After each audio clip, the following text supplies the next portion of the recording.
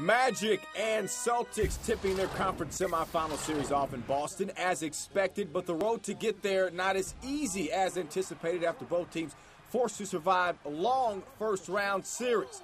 Dwight Howard back after serving a one-game suspension, the Defensive Player of the Year with the big block in the early goings. 13-all, Rashard Lewis on the fast break. He's going to throw it down, 14 points at the break for him. Later in the first, Paul Pierce slicing through the defense, getting the layup to go. He had 23 points in the game. A bit later, nice ball movement. Michael Petrus in the corner, 3 up and 3 down. He was big off the bench for his ball club. Second quarter we go. Stephon Marbury with the floater to bring Boston within 1. On the other end, though, it's Petrus. Nice move to the cup. He goes off the glass. He had 17 points off the bench. Pretty big night. Meanwhile, Stephon Marbury answering.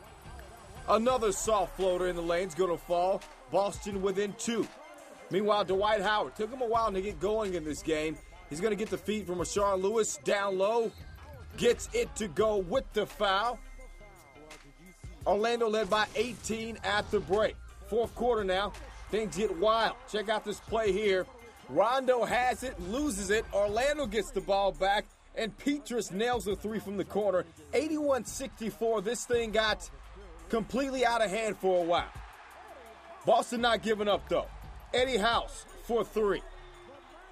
81-69 at that point. A bit later, it's Rajon Rondo with the steal. He takes it in. Next thing you know, we got ourselves a 10-point ball game. Some rough play here. Rondo has the ball stolen, but gets it back, gets it up court to Skylar Brady for 3 from the wing.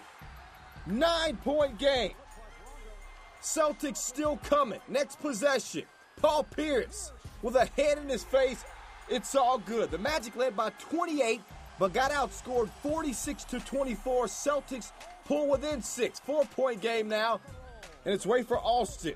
Just enough. Magic survived to get the win, 95-90. Dwight Howard leads the way with 16 points, 22 rebounds. Game 1 to the Magic, Game 2 in Boston on Wednesday.